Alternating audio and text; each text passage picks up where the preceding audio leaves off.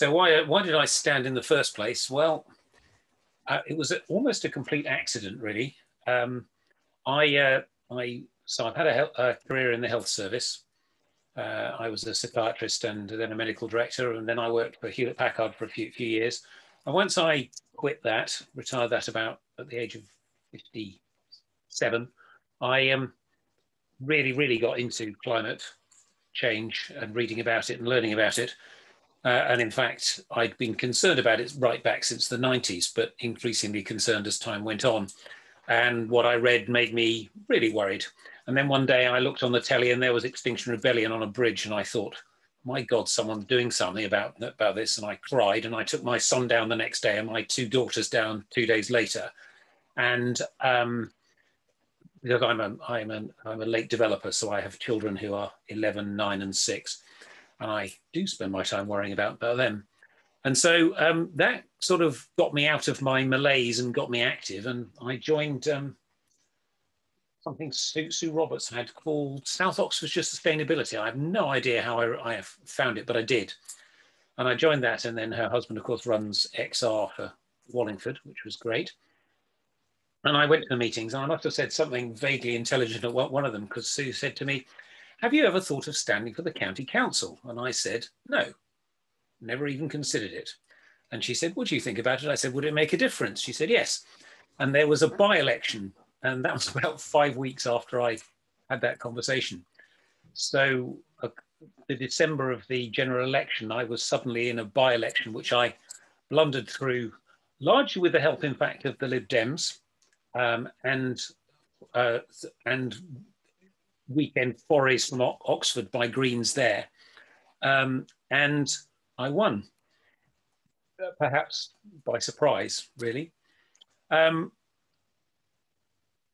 have to say Wallingford is a slightly funny area. So I represent Wallingford, the Whitnams, and Brightwell. And there's in fact, the new mayor of Wallingford, Marcus Harris, is a Conservative, but he's one of my supporters. And he told me that he was at a count with Ed Davey once, and Wallingford voted overwhelmingly Lib Dem, and the rest of the area voted Conservative, so Ed Davey won. And so I am in a slightly odd bubble there. And I was then the lone Green on the county council. Luckily, the Lib Dems sort of felt sympathy for me, and they'd also got me elected, so they felt some sort of responsibility. So they took pity, and I met with their group every week. And I think actually I probably am significantly responsible for upping their game on climate change. I think they found some of the things I said quite surprising and quite concerning. And so by the time we came to the council elections, they were running on a very strong climate change footing. So 18 months later, anyway, last May, I ended up doing another election campaign. And this one, the worst moments, by the way, while we're here, the worst moment was at the beginning of that, when I had 3 children, 3 primary school age children still at home from school. And that's like having a cluster bomb in your front room every morning.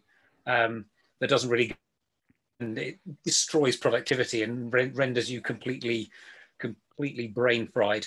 It makes you very glad, actually, that there's a state sector to outsource them to. Anyway, so that was probably the worst experience of being a councillor. And actually the best experience, one of the best experiences was just before that. In the December before that, I put a motion to the county council to make 20 miles an hour the default speed limit in built up areas. And it went through unanimously. And I thought, I'd been thinking about not standing again. And that was the thing that made me change my mind, because I thought, oh, you can do something being a politician. And then we had the election. And as you know, we have a Lib Dem Green pact. And basically everywhere that the Greens stood down for the Lib Dems, they won. And we won 3 seats where they had stood down for us. And all of a sudden, the Lib Dems and Greens together was the biggest group. And we got first dibs at forming a coalition, which we did. And my second most exciting experience probably was actually those coalition talks, because when we looked at what we'd all written in our manifestos, we all agreed. And we all agreed particularly that climate change was top priority, climate environment. And that's very interesting because in fact, even before the election, there'd been a debate on the Climate and Ecological Emergency Bill, asking the leader of the council then, Ian Hudspeth, to support it and lobby the MPs to support it. And that went through with only 5 people voting against. So most of the Conservatives voted for it after what I thought was one of the most mature debates I've seen. That may not be a high bar, but it was a mature debate. And so you suddenly realize there is this massive political convergence around actually the environment and climate is important. And on the doorstep, that's borne out. When I was first elected, I started my spiel on every doorstep with I'm in the Green Party because I'm worried about climate change. 90-odd% of people nodded and said, yep, so am I, or words to that effect. I didn't campaign so much on that. I did what the Green Party says in this one. I got hyper local. I got down to areas of Wallingford that I had a different pitch for. And I absolutely went, once my children had been suitably suffocated by the state sector, I went out and smashed on doors a lot, met probably 1,000 people. And every time I asked about climate change, I'd ask, how worried are you on a scale of 0 to 5? And 80% of people said 5. And it was very clear that climate is a very mainstream thing. And then since then, I then got appointed to the post of climate change and environment, which is sort of my dream post, really, because it lets me play to a lot of the experience that I've got and the real interest I have. And the county council is ready for that. I was surprised how green it was. I think my predecessor, Yvonne Constance, was secretly underneath the waterline going against her party and doing a lot more on climate than she gave away. Every now and then you got this hint that she was doing something, and I did find out, I have found out from officers that she had this sort of secret program under that was going on that she didn't necessarily tell her team about. And indeed, she described them to me the other day as idiots, the Conservatives. So anyway, so the experience of walking into a council that's been under the Conservatives actually forever. The Conservatives have never previously been out of power in Oxfordshire. This is the first time they haven't been at least part of the ruling group. And I'm the first Green cabinet member as well. So there's some nice firsts for us. And the experience of that is of officers being very, very, very willing to move and shift pretty fast. There are some, that's not necessarily true of all the transport people, and we're having fairly bare knuckle fights over a couple of roundabouts because the officers, the current roundabout thing, there's a database you feed all your stuff into, and it says based on what people are currently doing, this is how big the roundabout needs to be. Now, of course, you then feed in the number of houses you're going to build, and it tells you build a huge one. And my most recent realization really is that actually the road to climate hell is paved with people making excellent decisions on the basis of business as usual, which I think is what Joe has also said and Sam said.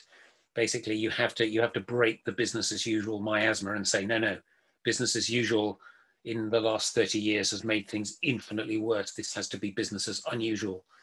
I'm in, the other thing that's rather clever about the coalition is I'm in a triumvirate. So I'm in a trio with a Labour and a Lib Dem, and we do climate and transport together.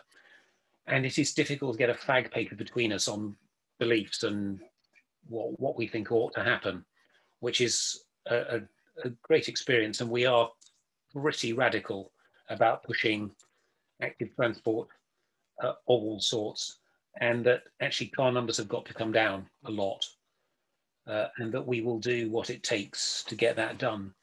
And at the beginning of a 4-year period, it's a very good time to do really disruptive stuff, because there's time for people to forget what you did and forgive you for it in the run up to the next elections. What else? Yes, I think there's a phrase I was talking about today with one or two of them. We need to look at the social value of transport infrastructure. So it's not about how many cars it takes. If it takes cars and horses and bicycles and walkers, then it's got much higher social value than if it just takes cars and blasts them through the middle of your village as fast as possible. And then heavy lorries because it's the quickest route between 2 points. Yeah, so that. Oh, the other thing, election pitch. So I consciously pitch, it depends what area you're standing in, but actually we need to remember that there is a strong thread of small c conservatism in the middle of green. The middle of green is about keeping what is good and enhancing what they used to be. And those are very conservative values. And actually, I deliberately pitched a lot of my campaign at soft conservatives because I figured I'd get Labour. I'd certainly got the Lib Dems because they stepped down for me. I'd got the Greens anyway, and so I pitched it for that. And I don't know whether that worked, but certainly my majority this time was nearly as big as my entire vote last time. So something worked. That's, yeah, I'll stop and take questions.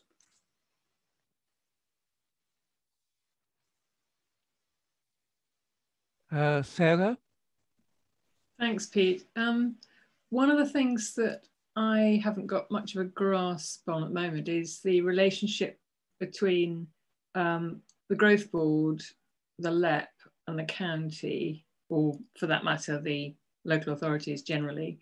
Are you able to sort of, in a kind of Noddy's guide, help me just... You and me both. Yeah, no, I have...